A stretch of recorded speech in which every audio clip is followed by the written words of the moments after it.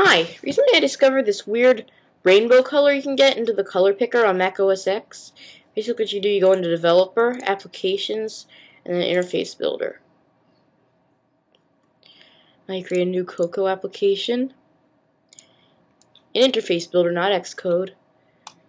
And then you drag two color wells on there, or any control like a color and the attributes. Now I click that, I select a different color for one of them than the other one.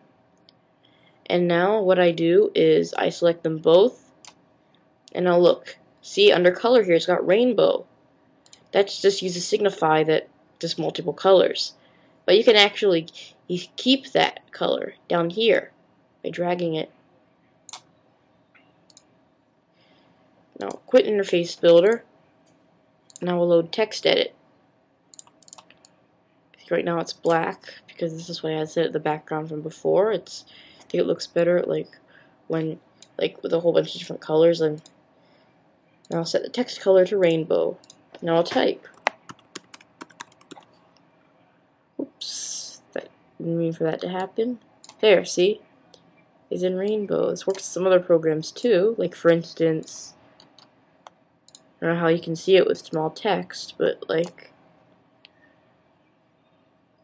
in the terminal, you can set the text color to rainbow. And now look, see that?